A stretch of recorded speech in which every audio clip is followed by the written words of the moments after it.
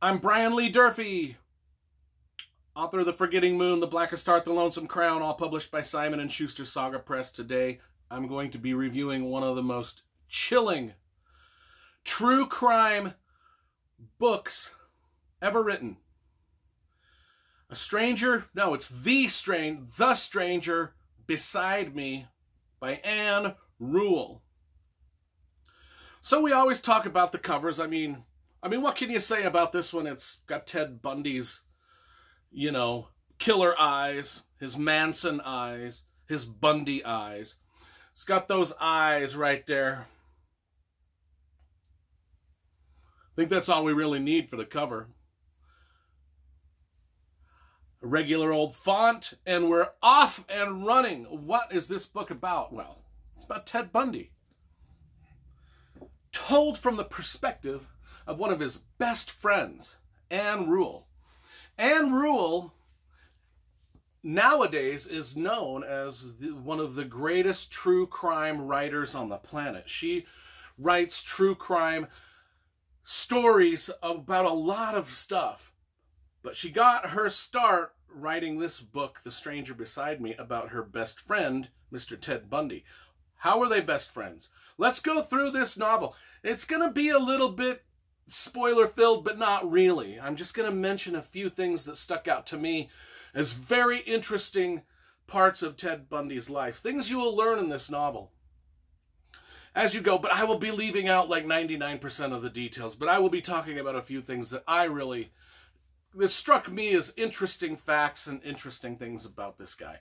First off is Ann Rule herself. She was Ted Bundy's best friend. They worked the graveyard shift together for many years in Seattle. Their job was they were manning the Seattle suicide hotline. So she would sit in a cubicle, and Ted Bundy would sit in a cubicle, and they would take phone calls from suicidal people in the Washington state area and talk them out of killing themselves. Blows your mind. The irony is thick. You can't, if you tried to write a novel, here's the thing about these true crime novels, and I work at the Utah State Prison, so I see a lot of criminals. I go over a lot of different cases, and I see a lot of criminals' backgrounds and histories, and how their crimes came about. And it's normally stuff you can't make up. It's just bizarre things. Like if you were to put the stuff that these people do in a book, just the wacky, crazy decisions they make, the crimes and how sideways and backwards and horrible the crimes go. If you were to put it in a novel, people would laugh at you because it's just not conceivable. It's unrealistic. But every serial killer thing is like that. It's just unrealistic. You can't, let's just take a look at the Elizabeth Smart. She was kidnapped and paraded through the very streets where the cops were searching for her, just wearing a veil. People, the FBI, everybody in Utah was searching for Elizabeth Smart, and she was hiding in plain sight right in front of them. If you were to put the Elizabeth Smart story in a novel, it would never get published because people would be like, that is implausible. Everything about the Ted Bundy story is absolutely implausible. Here's a guy who attempted to escape from prison 3 times and actually escaped 2 of those times. That is unheard of. I work at the state prison. It is impossible to escape from a prison. This guy did it twice in 3 attempts. That's why his story is so chilling, is just because of all of the things that had to take place for this guy's crimes to come to fruition were astronomical. And a lot of it has to deal with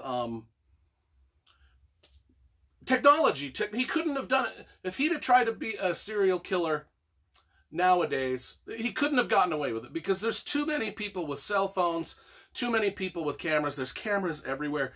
You just can't get away. People are like, well, why are there no serial killers anymore? Well, it's because they usually get caught after the 1st or 2nd murder because technology has caught up to the fact that these people, that we're all being tracked 24 hours a day by the cameras on every stoplight in our cities, by the cameras that everybody are taking. Everything is filmed. So you just can't. Back in the day, back in Ted Bundy's day, though, there was no such thing. Let's get back to Ann Rule. She's his good friend at the suicide hotline, right?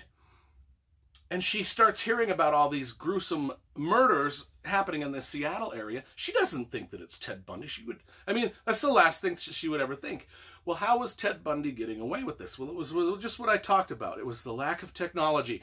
Ted Bundy, his MO was he was married. He was married at the time. His MO was he would go around, he would put a fake cast on his arm. He would drive a Volkswagen Bug with the passenger seat torn out, the back seat torn out, and he would have surfboards or skis or snowboards in the side where the passenger seat was. But what he would do is he would walk around with this cast on his arm, struggling to carry his surfboard or whatever, and he would just wait until a pretty girl came by, and he would pop out of the car, pretend like he was struggling to put the surfboard in with his broken arm, and ask the girl for help. In the middle of a busy parking lot. We're talking about he would target public parks in Seattle that were full of people. Just full of people everywhere. Now, think about a public park today full of people. You're going to have cameras on every light post. You're going to have cameras at every stoplight around that. You're going to have everybody with a cell phone camera snapping selfies and photos. So there's no, you'd get caught. You'd get caught nowadays. But back in the day, they didn't have any of that. So he was able to snatch these women out of broad daylight in a busy parking lot just by asking them to help him put the surfboard in the car. And he would snatch them up. Because, of course, they would help. They would see this good-looking guy with a broken arm and trying to get his surfboard, and they would help, and that was the end of him. And it just was going on and on and on. One missing girl after the next in Seattle. Well, Ted Bundy was doing this all across the West. He traveled all over. He ended up in Salt Lake City, going to the University of Utah. He quit his job there in Seattle. Ended up going to Salt Lake City to the University of Utah, and this is where things go bad for him. This is where the jig is kind of up for him. So a lot of women go missing in Utah. So now Utah's, oh my gosh, there's a serial killer in Utah. A lot of women are missing. Well, what happens is Ted Bundy tries to snatch a girl. This time he pretends he's a policeman in the busiest shopping mall. I know where the shopping mall is that he did this. The Fashion Place Mall, right in downtown, right in the middle of the Salt Lake Valley, the busiest shopping mall. He tried to pretend that he was a police officer. Tried to get a girl to get in his car because, hey, we heard that there was some shoplifting going on. We need to, investigate you. But the girl was like, no, this ain't right. She got away. Well, what happened was, a few months later, Ted Bundy was driving through West Valley, Utah, with his Bug in his little Volkswagen, the seat taken out, all the paraphernalia ready. He's got the duct tape and the rope and everything ready for the kidnapping. And a West Valley police officer pulls him over for some reason and then notices the weird setup of the car. And he's like, well, this is bizarre. And Ted Bundy's acting nervous. And so anyway, Ted Bundy gets arrested. They put Ted Bundy in a lineup because they think this guy might be our serial killer. He's got all the trappings in his car of a serial killer. They put him in a lineup, and they bring this girl in from the shopping mall that escaped from Ted Bundy, and they had him in a lineup with a bunch of other men and said, do you see the man here that tried to kidnap you? She said, yes, it was that guy, Ted Bundy. Ted Bundy ends up in the Utah State Prison. I work at the Utah State Prison. Now, he was there in 1978, a long time before I was there. Well, Ted Bundy was in the prison for several years there in Utah, and he tried to escape, and he barely made it. He barely got caught. He barely got caught. I know exactly where he was trying to escape from. He had bolt cutters and everything, and I know the setup of that prison, and I know the exact spot he was trying to escape from. It was a brilliant spot. He almost did it, but he got caught. Meanwhile, in Aspen, Colorado, is investigating a lot of missing women of their own. Because Ted Bundy, even though he lived in Salt Lake and Seattle, he would take road trips and kidnap women. Grand Junction, Colorado. Everywhere. He was kidnapping people up in Idaho, Colorado, Aspen, Colorado, everywhere. He was kidnapping people and killing them. Aspen, Colorado's like, we think this Ted Bundy that's in Utah might be the serial killer that's killed and kidnapped a lot of people in Aspen, Colorado. So Colorado takes Ted Bundy up to Aspen, Colorado, to the county jail there. And Ted Bundy escapes from that jail twice. And I'll let you read those 2 escape attempts because they're the highlights of the book almost, because just how clueless. And the Utah State Prison officials say, hey, this guy's an escape risk. You might want to keep your eye on him. They didn't keep their eye on him at all. They treated him like he was their best friend. Just let him have the run of the place. And he escaped twice. And this is about when the time that Ted Bundy started to get famous, where people were starting to think this guy might be the serial killer up in Seattle, up in everywhere. And then Ann Rule is like, she sees his mug on the face and on the TV now, national TV, and she's like, that's my friend from the suicide hotline. And so she is now interested in this, and so she starts doing her own research, and which leads to this book. Well, Ted Bundy escapes from Aspen, Colorado jail twice. The first time he lives in the mountains for a couple weeks, and they eventually corral him and capture him. The second time he escapes, he actually gets away and goes and is vanished. And I remember when I was a kid and this happened, when on the news every night it was about Ted Bundy, the serial killer, has escaped the prison and he's vanished into thin air. People were freaked out. Absolutely freaked out. And then a lot of women started going missing in Florida. I mean, if you follow his escape from the Aspen, Colorado jail, the second time he actually steals the warden's car.